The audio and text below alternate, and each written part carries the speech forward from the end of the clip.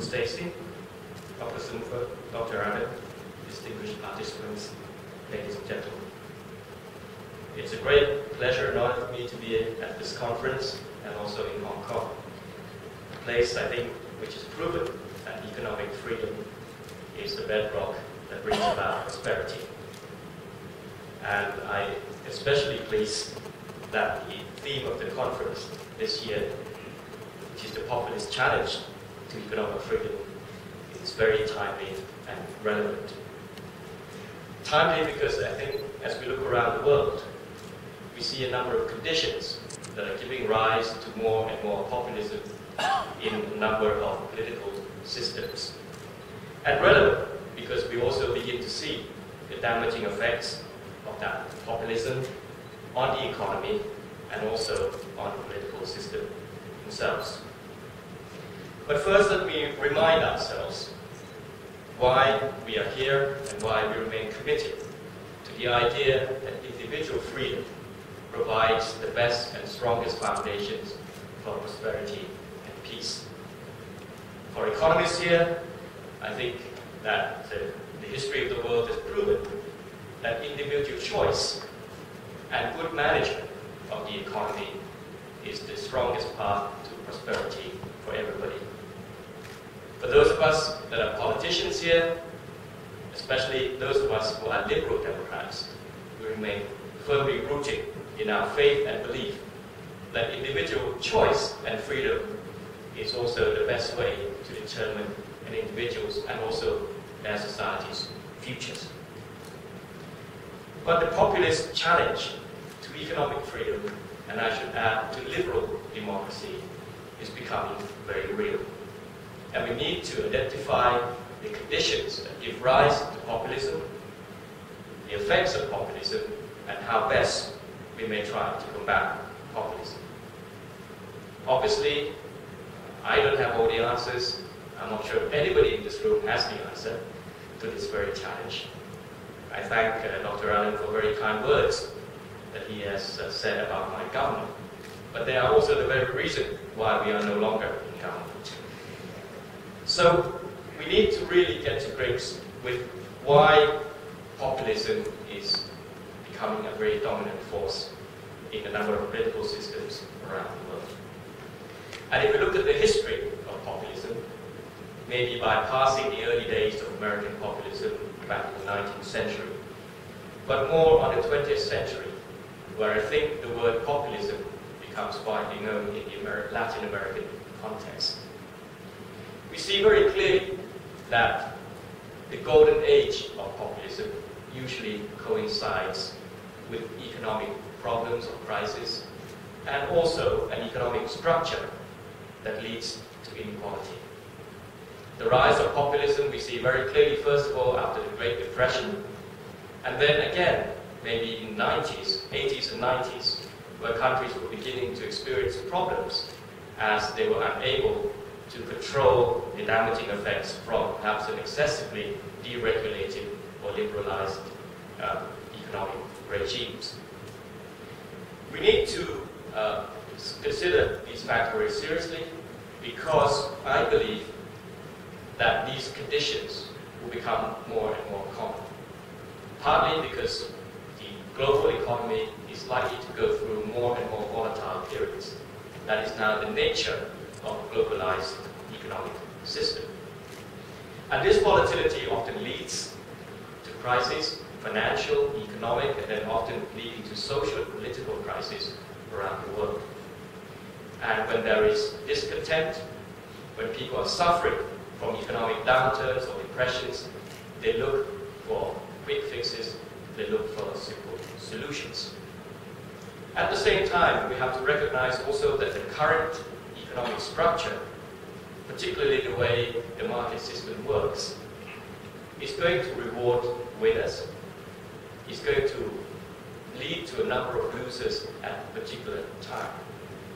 This leads to inequality, this leads to discontent, and this leads to people who are opportunistic at the political leadership level to exploit such discontent. And it's always easy to whip up sentiments that people are not doing well because others are actually doing well at their expense. This is why we begin to see the rise of populism again. And we should recognize that in the past, populism and populist trends have cut across ideologies. They could be left-wing, right-wing, or they could happen in developed countries, developing countries. They could arise in democracies as well as authoritarian regimes. Usually, as I said, because we have an opportunistic political leader who appeals to emotions, who plays on a feeling of discontent arising from economic hardship or economic inequality. And I think the problems today are compounded by the fact that the ICT revolution, the information and communications technological revolution, has changed the way people live. We have far less time for deliberation. People are bombarded with information every day. So it is extremely difficult to start a meaningful political dialogue in terms of policy formulation. Political competition gets reduced to very simple slogans with quick fixes appealing to voters' aspirations. And this has been made more difficult by the fact that modern political campaigns are also very much dominated by people who are experts at marketing and also professional strategists or consultants that would recommend policies that win elections rather than policies that would deliver longer-term prosperity. The experience of Thailand certainly fits into this analysis. For a long time in Southeast Asia, this region was seen as a model in terms of economic development. When Latin America were going through a crisis due to the excesses of populism, this region was seen as a region that has discipline, fiscally and monetary discipline, as well as the ability to obtain high growth with stability. But the 97 crisis that affected Thailand, Indonesia, and Korea first, and then the region as a whole, changed the political game, certainly in Thailand. A populist leader basically took advantage or exploited the suffering that people went through during that financial crisis and began to offer excessive populist policies, thereby obtaining popularity, and was able to remain in power for a considerable period of time. The political dialogues that used to take place changed in nature. And as we mentioned during the last election, the campaign basically deteriorated into situations of simple slogans and parties now trying to outbid each other in terms of coming out with populist policies. People do not yet see the potential damage that this could do. It does take some time before the populist policies work through and lead to the kind of damages that many of us here recognize and can see ahead of time. First of all, it will take some time to undo some of the strong foundations as far as the fiscal and monetary situation is concerned. Thailand, for instance, we are now running budget deficits. The government will be undertaking a number of special borrowing from external as well as internal sources. But it will be some time before the fiscal or monetary situation deteriorates considerably to lead to perhaps another economic or financial crisis. But if we look at history, we see clearly how big the damage this could do. In Latin America, for instance, Argentina used to rank 6th as far as GDP or the size of its economy is concerned. But after several rounds of populist policies, the country found itself ranked 88th.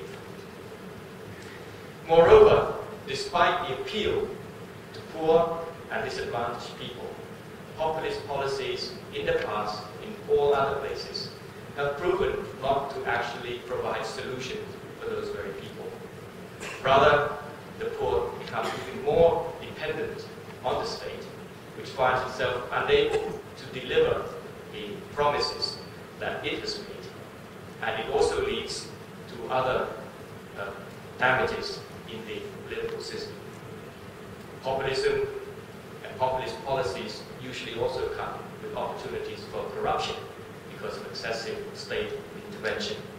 And the culture of dependency that it creates also destroys the very concepts of individual choice and freedom, which must be the strongest foundations for a liberal democracy and a good functioning market system.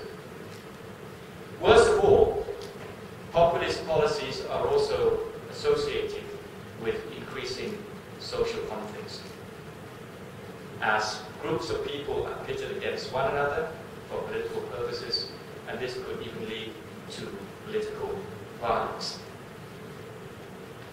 For Thailand, we are now extremely concerned with what the government is doing in terms of its pursuit of populist policies. Apart from what I now call the infamous rice scheme, which becomes better and better known around the world, we also have a number of populist policies also currently at work. By the end of this year, the minimum wage might see a doubling of its rate in some provinces in Thailand. We also have schemes for first car buyers. We have schemes for a number of funds that are being set up that gives out loans, mostly maybe even for consumption in the country. And the damages that we begin to see are becoming clearer and clearer, but perhaps not for the people who directly benefit from these policies at first. Here, who is here with me, will probably talk a lot more about the rice scheme, but basically a policy that is buying up rice from farmers at roughly about 20 to 30% above market price means that the government becomes the sole trader of rice. Already it is expected that Thailand will lose our status as the #1 exporter of rice this year because the government is holding all the stock of rice at prices that are far above the market price, and therefore it cannot export the rice successfully. We're also seeing quite a considerable burden being placed on government banks that are running this scheme, and will eventually be fiscalized, causing about 100 billion baht of taxpayers' money every year. We also see rampant corruption taking place as state agencies are involved from the stages of buying rice from farmers to actually managing that stock, as well as actually eventually selling those rice at a loss. And yet, the government is continuing with its policy. It is whipping up sentiments of farmers, saying that anybody who opposes these policies are basically trying to keep farmers poor, which will eventually lead to even more conflicts in a political environment in Thailand that you already know have been set back by severe political conflict over the last few years. And as we look at these trends, and we look at the past, we see the clear dangers of how this might end. If you look at the experience, whether in Latin America, whether in Europe, or other regions of the world that have gone through these populist phases, we can see at least 3 types of very unhappy endings. First, for many countries, this leads to the loss of democracy, or liberal democracy. First of all, governments that run populist policies become more and more authoritarian as they control more and more of the resources of the country, and also try to silence the opposition. And then eventually, when this becomes more and more severe, there is a strong backlash or reaction. And this has led, in a number of countries, to coup d'etats, military intervention, which then come in to try to fix the problem, fare no better at managing the economy, return the countries to elections and then to populist regimes. We've seen these kinds of cycles in a number of regions around the world. A second type, I guess, of an unhappy ending basically requires some kind of foreign intervention. When the economy can no longer sustain itself, maybe the IMF gets called. For countries in Europe now that are now suffering from past excesses, it's the European Union that will have to be dictating their economic policies. And it could be argued that in Latin American or Central American, even some North American country, the populist trend had to be stopped by maybe an intervention from a superpower, maybe not explicitly, but also certainly they played an important role in trying to contain the populist trends. But a third unhappy ending, of course, is the collapse of the economy itself. Loss of opportunities and prosperity, loss of competitiveness, and worst of all, the destruction of the aspirations and hopes that the people whom these populist policies were meant to serve themselves. Can we avoid these unhappy endings? That is the real challenge for all of us here who believe in economic freedom and who believe in liberal democracy. I said at the beginning that I don't have the answers, but I do think that there are some vital ingredients that must be put in place to fight populism and to try to get our political systems and countries back on track. First of all, I think we need to recognize that the free market itself, despite its ability of bringing about growth and prosperity in general, cannot be left to itself. It may have the answers about efficiency and growth, but it does not have the answer on the question of distribution. And with an increasingly volatile nature of the economic system, we need to put in place good safety nets and provide for this advantage. Not basically just handing out things, but prepare them, retrain them, so that they can become more productive, that they can somehow overcome their immediate economic sufferings. The provision of those opportunities, the provision of that safety net, will at least protect them or provide some kind of immunity from the temptation of their support for quick fixes and populist policies. Secondly, we have to make sure that the process of deliberation remains an important part of any political system. If we allow just quick fixes, attractive slogans, and marketing tactics to be the dominant force as far as political dialogue and policy formulation is concerned, there is no way that you can beat populist parties and populist regimes. Somehow we need to campaign for more education, public education if you like, on the need for deliberation to get good policies for sustained prosperity for everybody. And we need to have people think in terms of realistic choices. That the quick fixes and the attractive slogans and the promises that they make somehow need to be financed. Somehow we have to find resources from somebody, and that's usually all taxpayers, all the people, to make sure that they can be sustained.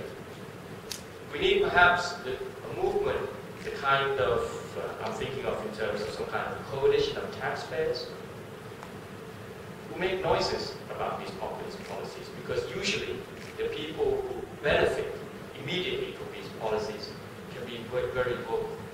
But the ones that are damaged, basically everybody, especially taxpayers, are usually silent or unaware of the effects or the longer-term effects of these policies. They need to be brought into the political dialogue, and therefore society will have a meaningful debate as to how we deal with this.